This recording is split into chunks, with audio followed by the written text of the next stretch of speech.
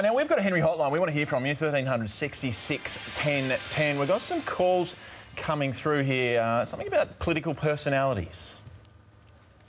Regarding the politics, I think so much has been the emphasis on personalities instead of just looking at how much Julia Gillard's government has achieved.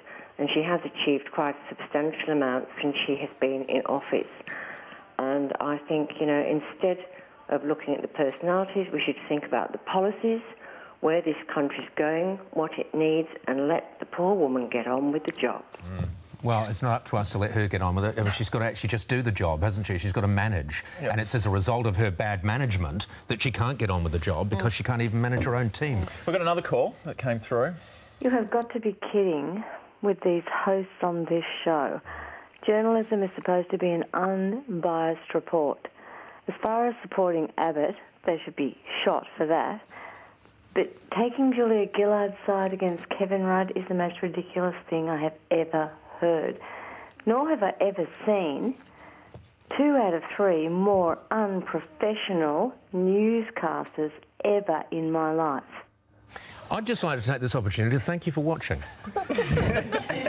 And I know that you are going to be a long-term breakfast supporter. Yeah. Good to have you with us. You are the two, I'm the one. There was 2 out of 3 that she didn't like, so she liked one of them, yeah. Yeah, it was me she liked. It was me you liked. Let's listen to another person. To my rant, who's that bloke with the glasses on? I don't know him, don't want him. Oh, that's a bit harsh. Now, that guy I actually didn't like. Next. Next. I just want to say good morning to Paul and the team. What a great combination. I'm absolutely thrilled that Paul's here in Australia. Every time I went to New Zealand, I used to hang out to see him in the morning, and it's just a great coup for us, and I'm now a dedicated follower. And I need to make more effort with my sister. Thank you very much. Thank you very much for that. There's another one there. Let's have a listen.